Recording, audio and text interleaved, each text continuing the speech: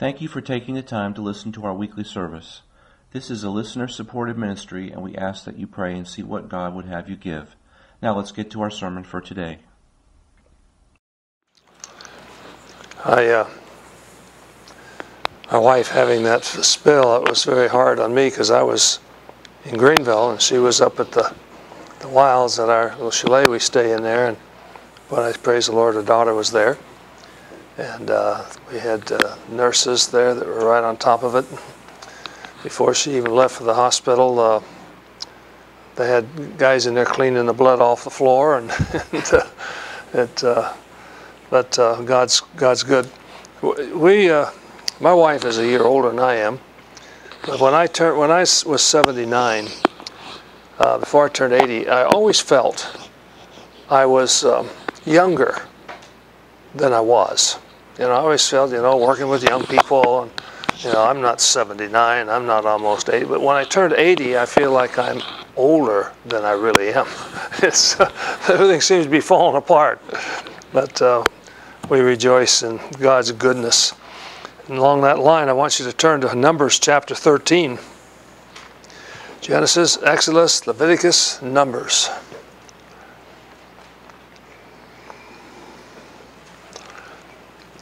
I may have preached this before, but I bet you don't remember it because I don't remember if I did or not. Numbers chapter 13. We'll start out by reading verses 30 and 31. Then we'll go into an explanation of it. Numbers 13, verse 30. And Caleb stilled the people before Moses and said, "Let us go up at once and possess it, for we are well able to overcome it." But the men that went up with him said, we be not able to go up against the people, for they are stronger than we. Now here is the story. The children of Israel had come through the Red Sea. They'd spent 2 years in Mount Sinai, and God gave them to Moses the law. And then they marched up to the city of Kadesh Barnea. Now that's a city just outside the southern borders of Palestine. And when they were there, Moses said to them in chapter 13, verses 1 and 2, but the people were concerned. I mean, these folks were in Egypt for 430 years. Not those folks, but the generations were. And they hadn't been there into Palestine, and they were concerned. And so God granted that they would be able to send some folks in there. So chapter 13, verse 1, And the Lord spake unto Moses, saying, Send thou men, that they may search the land of Canaan, which I give unto the children of Israel. Notice that sentence, which I give unto the children of Israel. Of every tribe of their fathers shall ye send a man, every one a ruler or a leader among them. And Moses, by the command of the Lord, sent them from the wilderness of Paran. All those men were heads of the children of Israel. And he names them. They were the chief leaders of each of the 12 tribes. You notice Caleb's in there, and Hoshea, which is Joshua. And they all went, and it tells us that they would go up to the mountain. He told them, go up to the mountain so you can look at the land, and then go through the whole land. And then it tells us in verse 25, and they returned from searching of the land after 40 days. So here's 12 leaders. These weren't just folks that didn't have any leadership ability. And they should have had some common sense and all that. But here's 40 days. They saw the same thing. They experienced the same people. They went through the whole land. And they cut down some grapes and eshkol, and they brought back this big grape. 2 people had to carry it on sticks, and to show that there was a fruitful place. And in fact, that image of 2 men carrying on a stick the grapes, this big hunk of grapes, is the motto and the logo of the Department of Tourism of the state of the country of Israel. Now, so here they come back home, and they wanted to give a report. And it tells us that you see this, it says, we're not able to take this land. 10 of them, the majority of these leaders said, we cannot. It's impossible. We are not able to overcome these people. Now 2 of them said the opposite thing. Well, we're well able. Let's go get them. Now, what would be the difference? When they all saw the same thing, they experienced the same activities, they talked to the same people, and 10 of them said, we're not able. 2 of them said, we're well able. What was the difference in their report? I suggest to you that the difference in their report was their focus. F-O-C-U-S. That is, what did they really see? The focus of their heart. What were they looking for? What was the very thing that what they were seeing from their heart? What did those folks see that said we're not able? Well, what they were seeing was the problems. They were all shook up about the problems. You see, Moses told them, he said, we go into that land, and go back to verse 17 of chapter 13. And Moses sent them to spy out the land of Canaan, and said to them, get you up this way, southward, and go up into the mountain, and see the land, what it is, and the people that dwell therein, whether they be strong or weak, or few or many, and what the land is that they dwell in, whether it be a good or bad, and what cities there be that they dwell in, whether in tents or in strongholds, and what the land is, whether it be fat or lean, whether there be wood therein or not, and be ye of good courage, and bring forth the fruit of the land. Now it was the time of the first ripe grapes. Now notice Moses' leadership. He doesn't say, just go out and look at it and come back and give a report. He gave him specific instructions. Good leadership gives instructions. If you're a parent and you're telling your kid to do something, give him instructions. If you're a boss, don't just take for granted that people know what to do. Moses showed a real characteristic of leadership. You give a person a job and you make sure they know what to do and how to do it. So what they did was to find out whether they're strong people, whether they're weak, whether there was a lot of them, what's the demographics, did they have security in the fact that they lived in tents, or were they in established homes? Were they living in open village or walled cities? Did they have protection and safety? Look at this place. Is it a good place to live? Is it good or bad, he said. You know, there's some places that are bad places to live. Was it a place that was fat or lean? That is, was there resources? Was there wood or no wood? Was there building materials?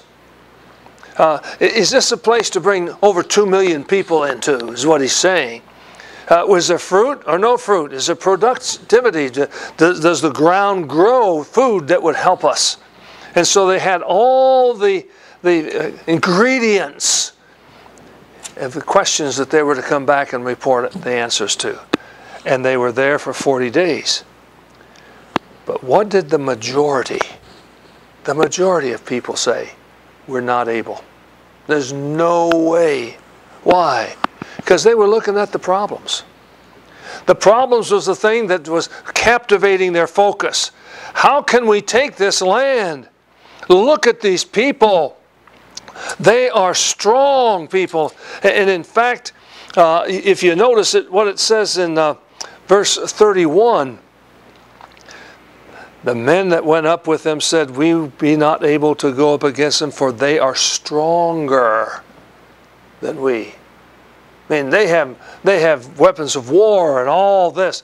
They're a warring people. Verse 32, it says, we go in there, and it's a land that eateth up the inhabitants thereof, and all the people that we saw in it were men of great stature.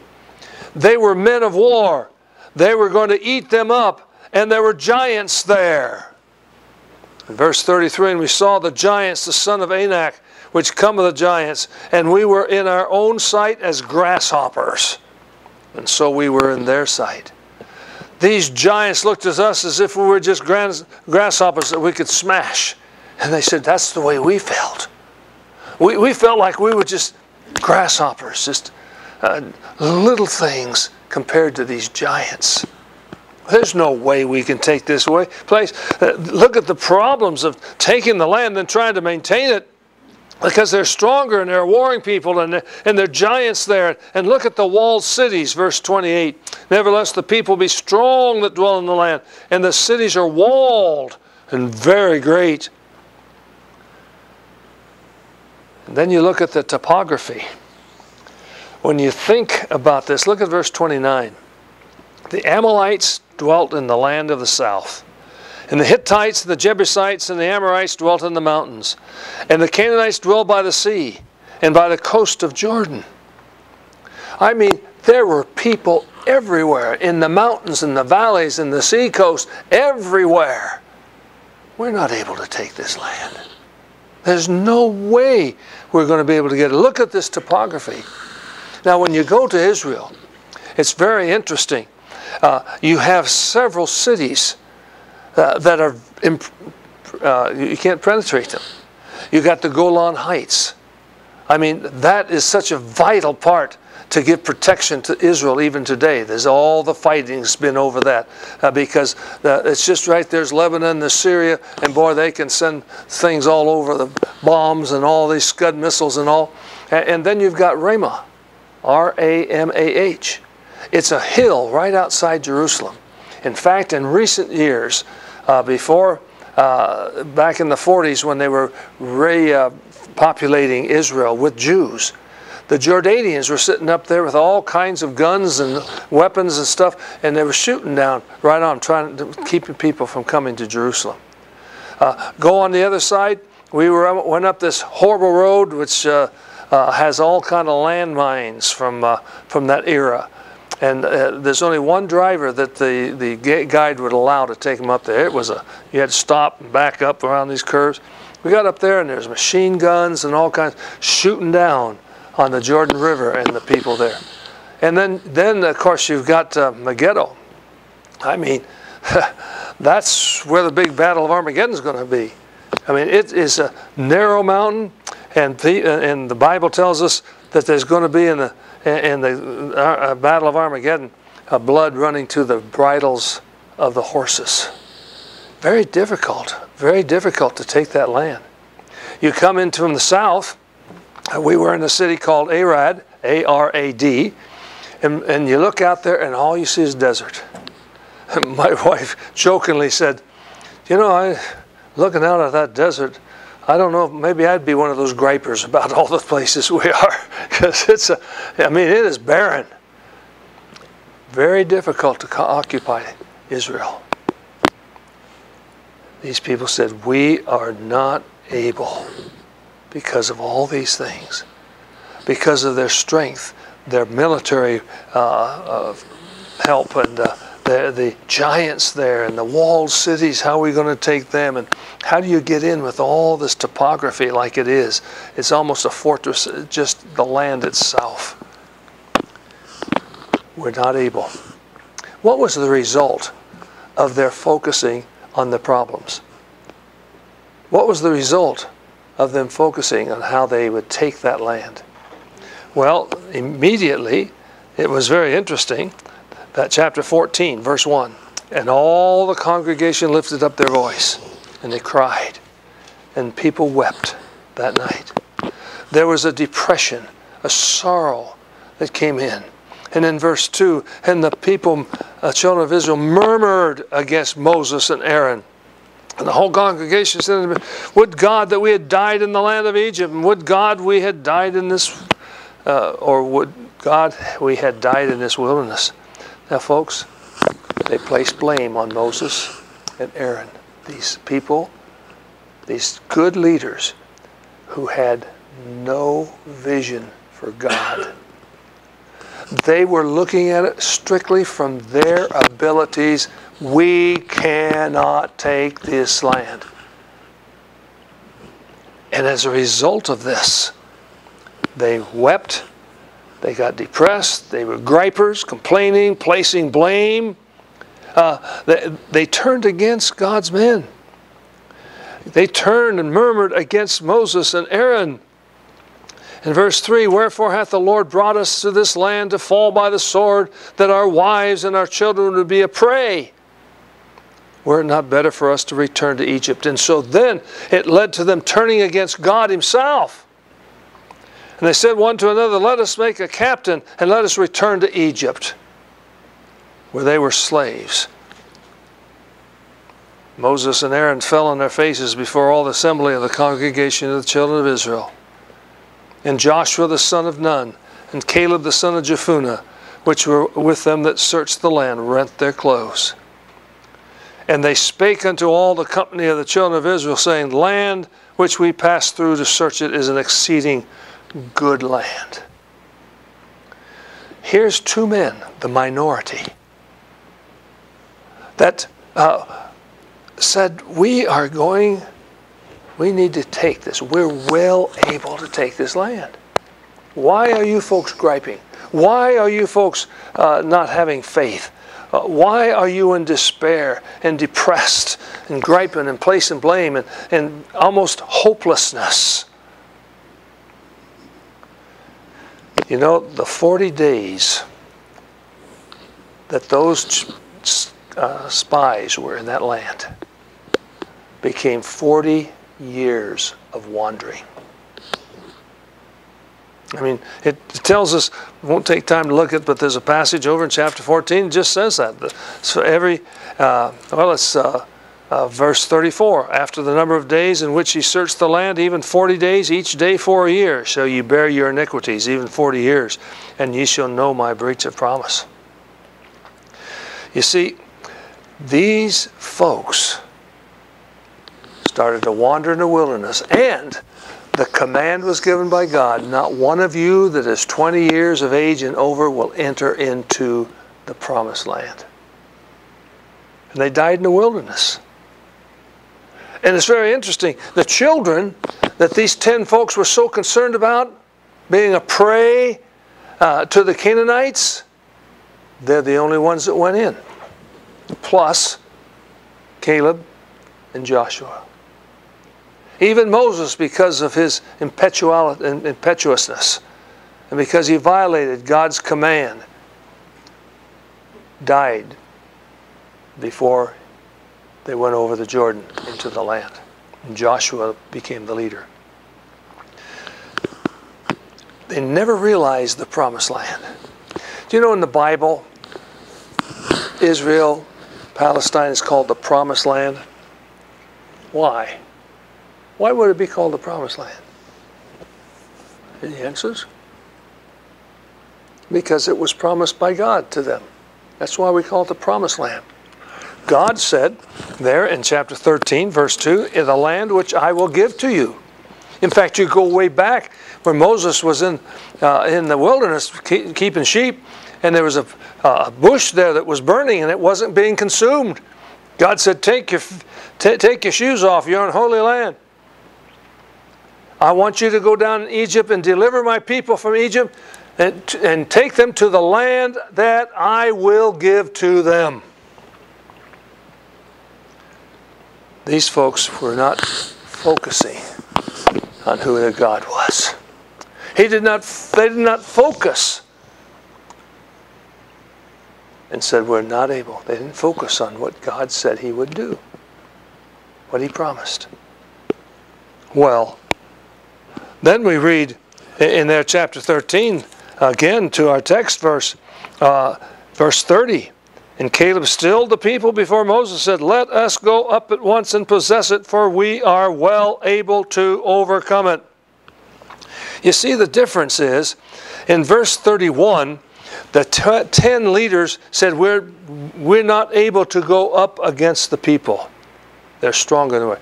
They were right. There was no way that Israel, not with organized armies, by themselves and their strength, could take that land. Impossible. They were right. Why? Because they were relying upon their strength. They were relying upon their army. They were relying upon their resources. They focused on things of themselves and their abilities and not upon God. So now look at what Caleb and Joshua said. We are well able to overcome it. We can get victory. We go, let's go.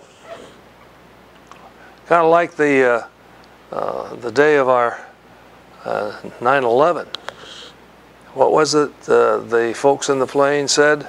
Let's roll. Let's roll. And those folks, those men, when they took over that plane, kept it from hitting the Pentagon. Saved more lives, even though they all died out in the fields of Pennsylvania. And that's what they're saying. Let's go. Let's go. We are well able to take this land. Why? Because notice what they focused on. They focused on the promises of God. Look, if you will, at verse 8. If, that word is, since the Lord delight in us, then He will bring us into this land and give it us, a land that floweth with milk and honey. They focused on the fact that God would do what He said He would do. God will give us the victory. We can't do it, but God will do it because He promised it. Like another illustration in the Bible, you think about this. God promised that Abraham would be the father of a great nation. His wife was barren. She was older than too old to bear children. He was old as well. He was 100 years old. And so, they manipulated around, took some of their concubines and all that. Lesola says the cucumbers, and had Hagar, had a child born that became the father of the Arabs, which is the great bitter enemy, of course, of Israel. Took things in their own hands, and it didn't work. Just like those that focused on their strength and said, we can't do it. It didn't work. Abraham was told, after he learned some lessons, that God was able to keep His promises. Can you imagine this? When Sarah did bring forth a son, she rejoiced.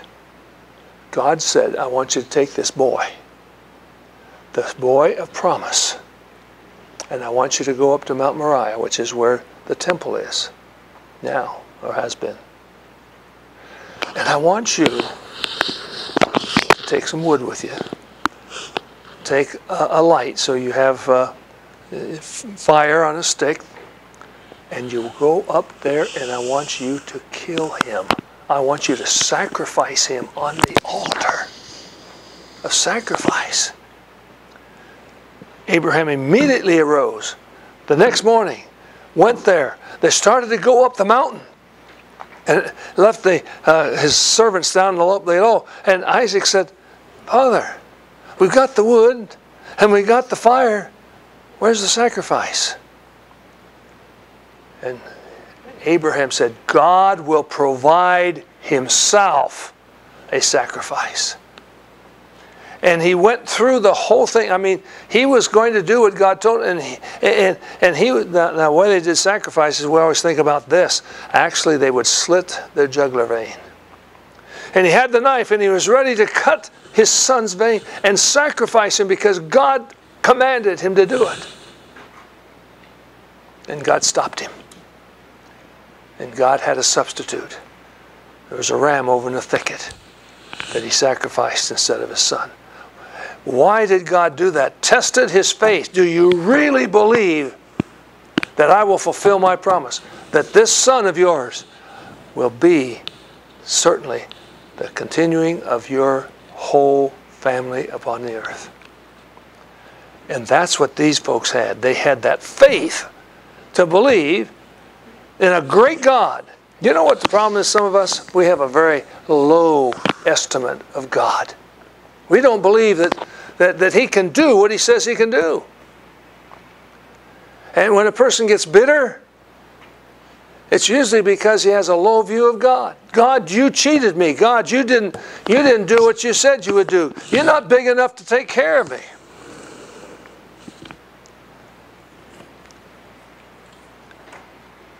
And they focused on the promises of God. He will give it us. But notice verse 9, further of chapter 14.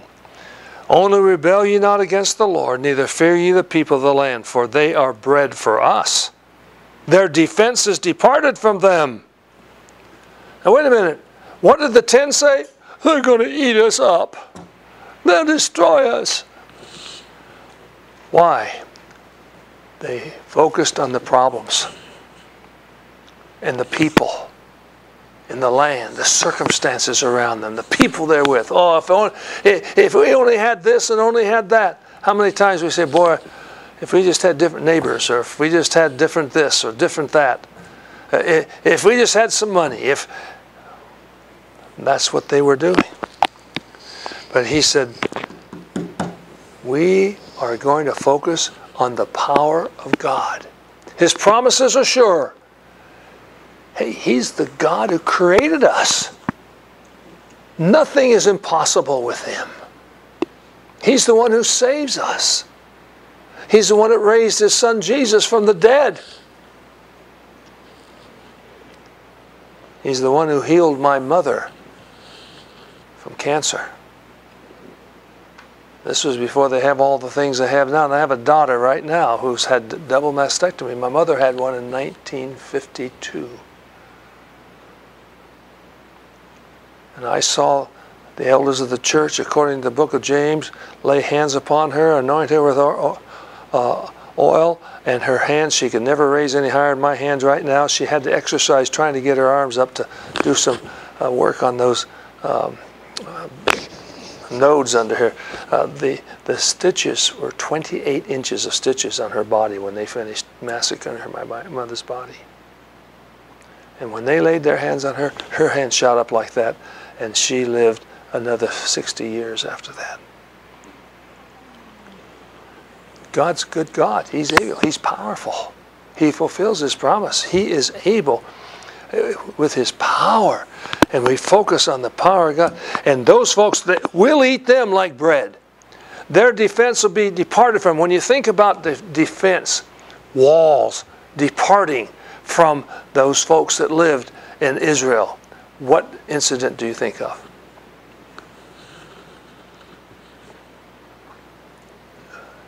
Jericho. I mean, the walls didn't fall out, they fell in. What was the battle strategy? March around the city blowing the trumpets and those trumpets were not the call to war, those trumpets were the call to worship. And they marched around once a day for 6 days, 7 times the seventh day, and they blew their horns and they shouted, and the walls fell down.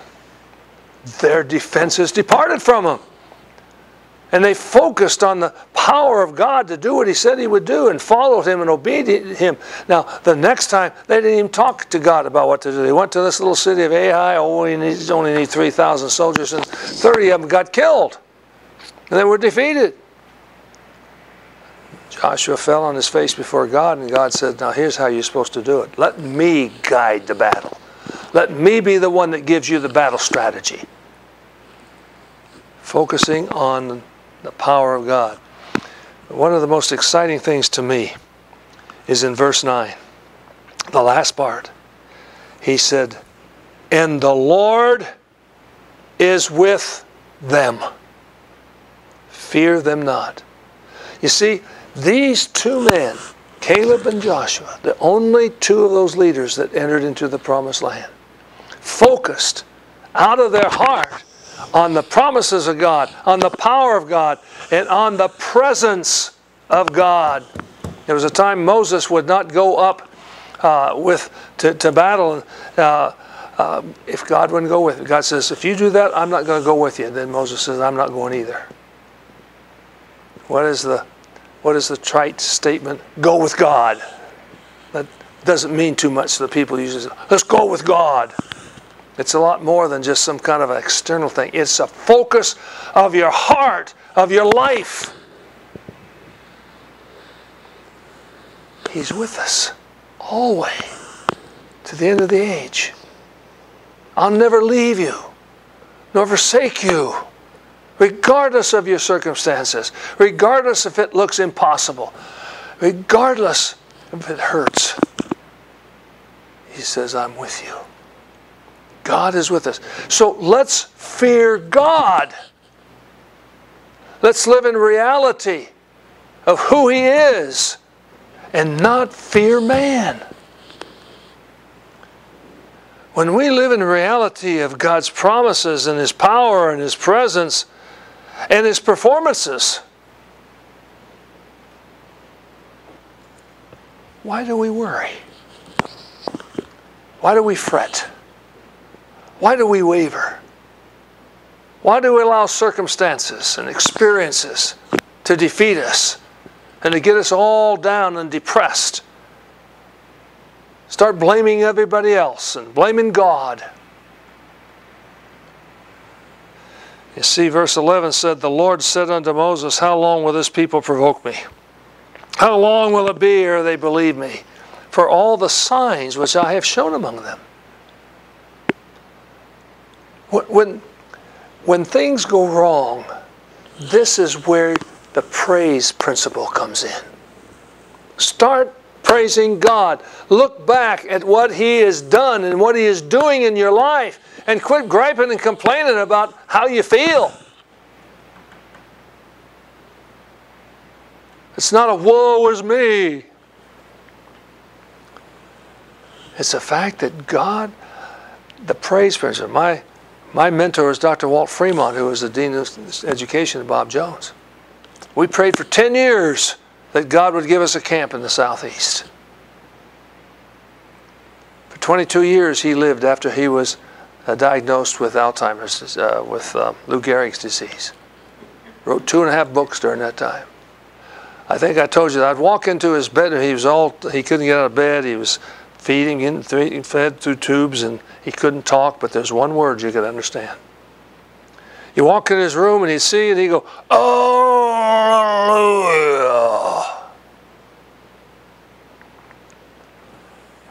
He was praising God, even though he was very, very much an invalid. These folks said, God said, look, Caleb and Joshua said, look what God's already done. Look what God's already done. Why? The miracle of a burning bush, Moses with 10 plagues, deliverance from the land. We're out there at the Red Sea. We can't go forward. And the army's coming behind us, the Egyptian army. The Pharaoh changed his mind. What's God do? He takes the cloud that's leading them and puts it between them and the soldiers. And those soldiers in their chariots didn't have lights on them, you know. And so they had to stop for the night. But it was daylight. And on the other side of that cloud, here God opened up the Red Sea and they walked through on dry land. But then when they got on the other side, God opened up the cloud, and here comes the Egyptian army, and their wheels come out in the mud. Come off. Water comes down and drowns the army. Look what He's done. Their shoes didn't wear out. I don't know what they did with children as they grew during that 40 years. I guess leather stretches. But God, whoa, there's no water. Strike the rock. Water. And I believe personally that rock went with them. The rock that followed them. It's a sample of Christ. Gives us living water. And that's why Moses got in trouble. God said, smite it again. He hit it, or talk to it. And he hit it. And he disobeyed God. And so he didn't get to go to the promised land. But folks, think about it. God revealing Himself to them on Mount Sinai. Think about what God's done. My advice to you is when things go wrong, whether you feel like it or not, start praising God. Start praising God. Look at what He's done. God led us in a wild situation in the camp. I directed camps for 15 years before we started the wilds. And we didn't go to people and say, hey, look, this is what we're going to do. Come on. We were able to say, look what God's already done. Look what God's already done. He's done this and this and this in a period of 10 years of praying. This is what God has done. And God gave success. Folks, what's your focus? What do you really dwell on? Your strength, your rights, your ambitions? Do we really stop and ask God, now, what do you want me to do about this? Lord, you promised to give victory. You promised to use us to get people to the Lord. You promised to guide us and to direct us and to grow us spiritually. And you have all power. All authority was given to Jesus Christ. And He said, you go. You preach the gospel. You win people to the Lord. You disciple them in the faith. There is nothing too hard for our God. Can you focus on that? Can you live in reality of that? We are well able to destroy the impossible. Two of them, they entered. And here Caleb was 80 years of age, and he says, I want that mountain. He wanted Hebron. They call it Hebron over there. I want that mountain. Oh, well, that's where all the giants live. I've got a God who's promised us the land. I've got a God who's got the power to give victory. I've got a God who has given us performance up to this point. I've got a God that'll go with me. And He conquered them and lived in the land. Folks, what were the results? These folks, because they focused on who God was, not only got into the land, but God gave them victory. They possessed it. The promised land in the Bible is a place of rest. There's a spiritual impact there, a spiritual interpretation there. You see, they entered into the land, they possessed the land, and they defeated the enemy. Now, when we were a kid, we sang songs like, My Lord knows the way through the wilderness. Any of you remember singing that? All I have to do is follow. Now, down south, all I have to do is follow. But, hey, God did not intend you and me to be wandering in the wilderness. Spiritually, He intends for us to be in a place of bountiful joy and fruit. He wants us to be living in the promised land with joy and peace, resting in Him, the living reality of who He is. I cannot challenge you enough. May Holy Spirit use it in our lives. In my life, live in reality of the fear of God. Not fearing man. The 10 died. It tells us that God killed them. And they never saw the land. And God struck them dead. Even those men, verse 37, chapter 14, that did bring up the evil report upon the land, died by the plague before the Lord. God's serious. He wants us to rest in Him. He wants us to live in the promised land. That's not heaven. We sing songs about crossing over Jordan, going to heaven. Man, the real war began when they got into the promised land. But God was with them. God was powerful. God performed miracles. The battles, you read the Old Testament, the battles were won not because of the power of the Israeli army, but because of the power of God. And I encourage you, focus. Turn your eyes of your heart to who our God is. And quit wasting our energy moaning, groaning, griping, complaining, because there's stronger people out there. Satan is there and all his demons.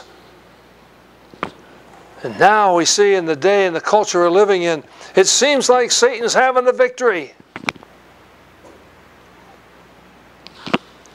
I stood up here and told you what I thought concerning the Sodomites, which is sin, which is evil. God condemned Sodom and Gomorrah. God said that some of the cities that Christ said some of the cities He were in, they were worse than Sodom and Gomorrah. Somebody's spy here for the government would turn me in and I'd be put in jail for bullying, not having love for these people. Yeah, we're in a tough time, but let's quit worrying about how tough it is and get out busy living in reality who our God is. Father, I pray you use this. We pray that we have been a blessing to you. For further assistance, call us at 864-270-1472 anytime. Send email to info@stlmm.org or visit our website at www.stlmm.org. Like any ministry, it costs money to operate. Please consider supporting this ministry as God leads you with your prayers and your financial gifts by going to www.stlmm.org and clicking on Donations.